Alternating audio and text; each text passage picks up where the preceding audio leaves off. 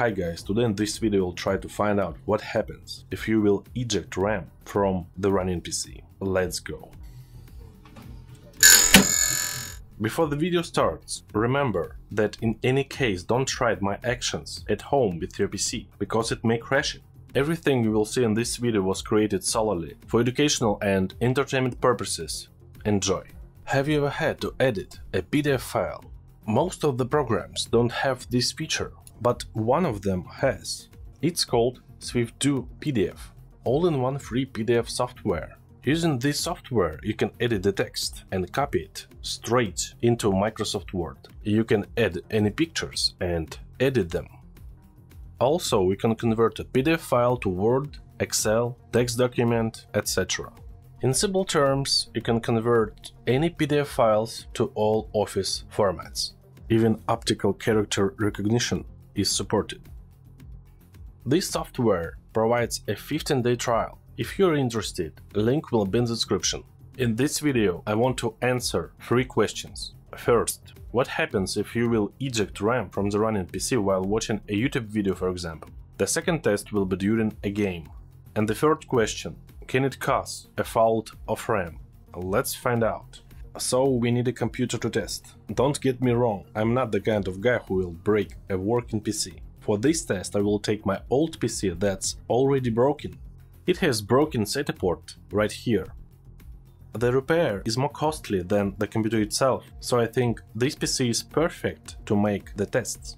And here is my old PC. Intel Pentium D 2 cores, 3 GHz, old Asus motherboard, 2 sticks with each 1 GB of RAM, NVIDIA 8400 GS, and Windows 11. I hardly believe it myself, but this old CPU can run it.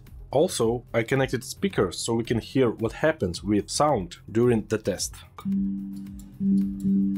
As you can see, I did several tests using a program called memtest. He has passed 3 tests, so we can say that RAM sticks are totally fine. Okay, let's open one of my videos. This one, for example. Let's go.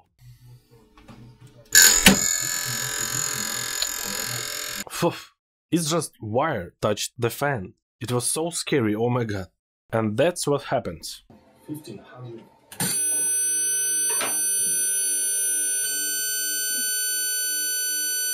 Loud squeak and Windows is stuck, but no blue screens. If I eject another RAM stick, the sound will disappear. The only way now to turn off PC is the long press power button. Now I will install RAM sticks back and try to turn on my PC. And it's working well, with no issues.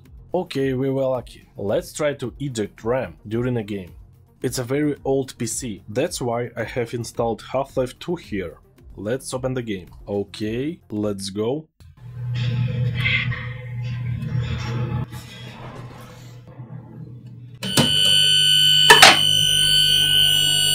The screen is frozen and you can hear almost the same loud squeak. If I will eject another RAM stick, the sound will disappear as in the first test. Let's turn on the computer and the second time it's fine. I've tried to eject RAM 3 more times, but nothing happened. It works without any issues. And the last question, can it cause a fault of RAM? After multiple RAM ejections, I'm starting memtest to check RAM, and it passed the test more than 2 times. Which suggests to us that RAM is fine. I was lucky because these actions can also fry your HDD controller, CPU cache memory, and DIMM socket on your motherboard.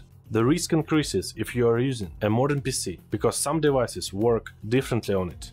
By the way, there are some motherboards that support hot swap RAM. Now you know what happens if you will eject RAM from the running PC. Plus, if you ever have a frozen screen, you will know where to look. If this video gets 1000 likes, I will film another experiment, but with GPU card. Type in the comment section, do you ever have a frozen screen on your PC? If you enjoyed this video, press the like button and don't forget to subscribe. See you later, bye.